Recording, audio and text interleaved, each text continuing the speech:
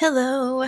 We are here to look at the newly released Level 5 5th grade of Math with Confidence. This program is developed and written by Kate Snow, who has been around in the homeschool world with math and math education for quite a while, and she has been releasing one new level a year of this program. So let's take a look. Hey, for those of you who are new here, I am Sarah from Homespun Childhood. I'm a former teacher turned homeschool mom of 3 and literacy specialist. Here at Homespun Childhood, I share all things homeschool, curriculum, literacy, and more. And today we're looking at Math with Confidence, grade 5. Now, this program has one more level until the program is complete. Level 6, grade 6 will come out next year. So this has been a slow release. Each year a new level has been published. If you are interested in looking at the previous levels, I will link all of those reviews below. I have reviews and flip throughs for all of those. So let's dive in. So this program is a evidence-based, systematic, and explicit math instruction program. If we look at the 5th grade standards, okay, so for those of you who are kind of new to the homeschool world, standards are a way of looking at what typical students in a typical grade level are learning. Obviously, with homeschool, there's a lot of variation with where children are in terms of their skills. Grade levels aren't necessarily something that all homeschool families use, so, keep that in mind. However, if you're wondering, well, what are the schools doing in 5th grade for any of the subjects, or, what is 5th grade appropriate, kind of where do my skills line up? You can look up the standards for your state for all the different grade levels and for all the different content areas. So for math, I have grade math here. These are the Common Core state standards. We're not going to dive into Common Core or whatever, but that's where we are with math standards. So the way we read these is they have a mathematics grade 5 overview, and it's kind of looking at the 3 critical areas. Developing fluency with addition, subtraction of fractions, and developing understanding of the multiplication of fractions and division of fractions in limited cases. Extending division to 2-digit divisors, integrating decimal fractions into the place value system, and developing understanding of operations with decimals to hundredths, developing fluency with whole number and decimal operations, and developing understanding of volume. So what does that all mean? 5th grade math is a lot of fractions, okay? We are looking at multiplying, adding, dividing fractions, comparing fractions, using decimals and fractions, and then we're also continuing geometry with exploring volume. So then they have an overview here of the different domains of math. We have operations and algebraic thinking. We have numbers and operations in base 10, number operations fraction, measurement and data, and geometry. And then they break those down even farther. What does that actually look like?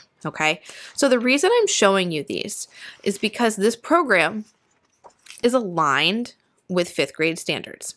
There is a lot of talk in the math world about, some programs are more rigorous than others. I don't really want to have a whole conversation about math and rigor. I have my own opinions on that. However, it's important to keep in mind that when we're looking at curricula, looking at what kind of grade level it is representing is important. So for example, programs like Singapore Dimensions Math tend to run half a year to a full year above grade level standards. So just keep in mind that depending on the program you're looking at, it might not align with the standards. Now, I have looked through this program and I've looked through the standards, and the only thing that I can really see standing out as a difference between the two is that there is a mention of using exponents, beginning to understand exponents in these standards. We don't introduce exponents in Math with Confidence grade 5 that I could see. I might be wrong. So let's dive in. What does this program include? You get your giant beast of a teacher guide, and then you have 2 volumes for your student workbook. This is the same as for 3rd grade and 4th grade, where you had volume A and volume B, just to break up the workbook so the students don't have this like super giant workbook. Okay, so let's put that aside for a minute and we'll look at the teacher guide. Okay, so we start with our table of contents. The different units are in here. We have 16 units, just like in the previous grade. Our units are not divided by week. They are just divided by how many lessons, it takes to cover that unit material. So each unit has kind of a different number of lessons. So we're moving through order of operations, place value with decimals, whole number, multiplication, volume, fraction work, more division work, geometry, more fraction and division work, data.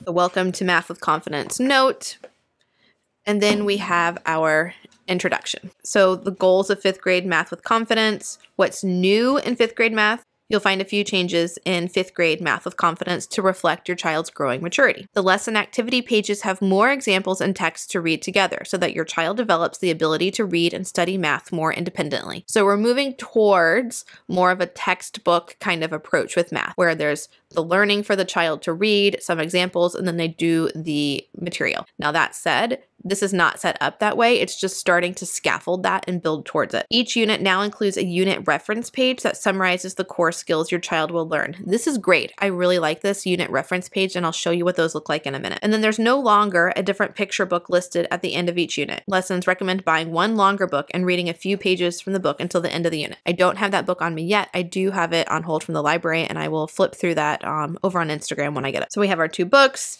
and then we have our breakdown.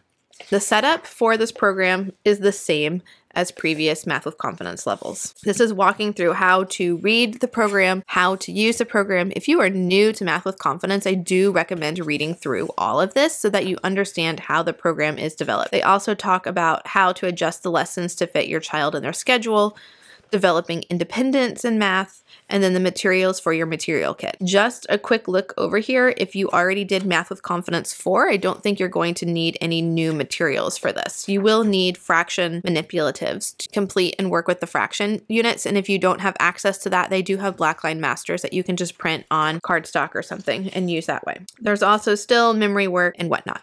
Okay, so then we jump into Unit 1. All of the Math with Confidence programs start with a little bit of review and then start adding on work after that. So all of the units are also developed the same way. We have this overview of what this unit's going to be, what your child is going to learn, the different lessons. So this unit has 11 lessons when you include the enrichment lesson, and then extra materials that you will need for the enrichment lessons. Then we have the page that is the teaching Math with Confidence, kind of how do you do this page, how to teach your child to read math text and learn from printed examples. Again, I really like that this program includes this kind of breakdown. It is written towards you as a homeschool parent. And then we have our lessons. I'm not going to do a flip through of these beginning lessons because they are review lessons. We're reviewing mental division, reviewing long division. There are games embedded with most of these lessons, like in previous levels, reviewing line plots and averages, reviewing measurement conversions, finding the missing number in equations, okay? And then we get to kind of this new learning part. So lesson 1.9 is order of operations, part 1. And so all these lessons are divided up the same way. We have our call out box here with our purpose, our materials, and our memory work. Then you have a little gray box about kind of what this lesson is about for you. And then we move into the different sections of the lesson. So we have warm-up A, why do we need rules for the orders of operations? If we come over to the textbook for the student lesson, okay, we have A, and that correlates with warm-up A here. And then you have B, and that goes with B here. And so again, these lessons, the pages, you're kind of doing this lesson activity page with your child. So there's 3 pages for each lesson. So you're doing this page with your child following the guide. Then your child has a practice page that they should be working on independently. And then there's a review page. This is your spiral review pulling in from previous learning. The way our family does Math with Confidence, because I have several children, is I do the math lesson with my daughter, who's going to be in 3rd grade math this year first. And then I assign her practice page. And then I do the math lesson with my son while my daughter is doing her practice page. And then he does his practice page while I start math with my youngest, who is continuing with kindergarten Math with Confidence. The review page I assign as part of morning work. So he will have already done, let's say it's Monday, he does lesson 1.9. Tuesday morning, as part of morning work, he does a review page for 1.9. Okay, so keeping in mind you don't have to do all of that in one big chunk. Let's look through the rest of kind of this unit 1 here. So we have the activities like we were talking about. And we move into order of operations, part 2. There is a game here, order of operations war. And then it has an introduction to the reference pages. Show your child the Unit 1 reference pages. These pages summarize what you learned in Unit 1. You will review what you learned in Unit 1 throughout the rest of the year. If you ever get stuck on a skill you learned, look back at these reference pages. And then they have your enrichment option and your unit wrap-up. Okay, so if we look back over here, The way that these workbooks are organized, they are actually color coordinated on the top by unit. So unit 1 is this dark red here, and when it switches to orange, that's unit 2. Well, they're pretty similar, but they are different, slightly different. Here is our unit wrap-up. The unit wrap-up is like an assessment for the unit you just did. So we have 2 pages for the wrap-up. And then those reference sheets they were telling you about are at the end of the book. I plan on taking these out and binding them and having just a little math reference spiral bound thing that my child can look through. So here is what the Unit 1 reference page looks like. It's kind of just like your little text about all the different things that they were reviewing and learning. If they forget the steps of long division, for example, how to do averages, multiply or divide to convert measurements. The order of operations is down here. So these are like their little handy reference pages or cheat sheets. They do have all the sample pages and answers at the end of the unit here. And then your what to expect at the end of Unit 1. Is my child ready to move on? What to do if they need more practice? Okay, and then it moves on to Unit 2. We're going to skip ahead to Unit 5, which is add and subtract fractions with mixed numbers and different denominations. So again, we have our breakdown of what this unit is going to include. Teaching with Math with Confidence, learning to organize written work in math, which is a great thing to include here. And then we're reviewing our fractions with a game and our activity pages, reviewing mixed numbers, more games, reviewing equivalent fractions, more games. Okay, using common denominators to compare fractions, using common denominators to add fractions. So one of the things I really like about Math with Confidence is that it is really giving you an absolutely solid base in the foundations of mathematics. There are other programs out there. I see people sharing, they're like, wow, this program covers so much material. Your child is going to learn so much in math. Is the learning actually sticking? Is it a solid foundation to move ahead on, or was it a mile wide and an inch deep? Keeping that in mind.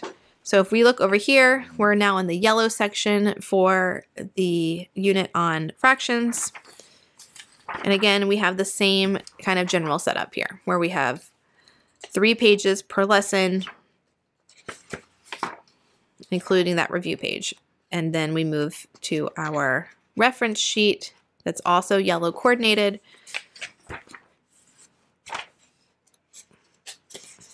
That mustard color, there we go. Unit 5, references on fractions, mixed numbers, equivalent fractions, using common denominators to compare fractions, how to find the common denominators. Okay. We're going to look at one more unit here, a quick look through of Unit 12 on geometry.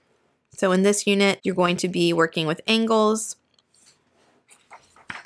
We're going to review different angles. We're going to draw angles and solve angle puzzles. Reviewing acute, right, and obtuse triangles. Finding the missing angle in triangles. Equilateral, isosceles, and scalene triangles. Lots of triangle work. Categorizing angles by their sides. Reviewing quadrilaterals. And your enrichment lesson with tessellations. So we come over here, now we're in workbook B. And Unit 12. Okay. If we look to the end here, the reference pages for those units are in the back of Part B. So the reference pages are divided between the 2 books. At the end of our teacher guide here, you have the memory work is all listed out for you. So older memory work and then new memory work by unit. This is also embedded within the lessons, but it is here separate if you wanted that to be separate. Maybe you were doing that as part of a morning basket or something. Then we have our scope and sequence. So what is the unit? What are the objectives? Your materials list and other supplies. Your guide to the Blackline Masters. You are able to download all of these and print them off. You have your reference Blackline Masters, your memory work, your charts. I will probably print these off and bind these with those reference pages that were perforated in the back of the book. multiplication assessment, multiplication game war, and then if you don't have access to fraction bars, you could print this off, you know, on cardstock, etc. Okay, so that is a quick look inside the new Math with Confidence Level 5. If you have questions about Math with Confidence, if you want to see how we're using Math with Confidence, head on over to my Instagram account, homespun.childhood, and I have a math highlight there. You can drop questions below. I also have blog posts on all the different levels, and yeah. So if you found this video helpful, please hit that like button and definitely subscribe for future videos. Bye, y'all.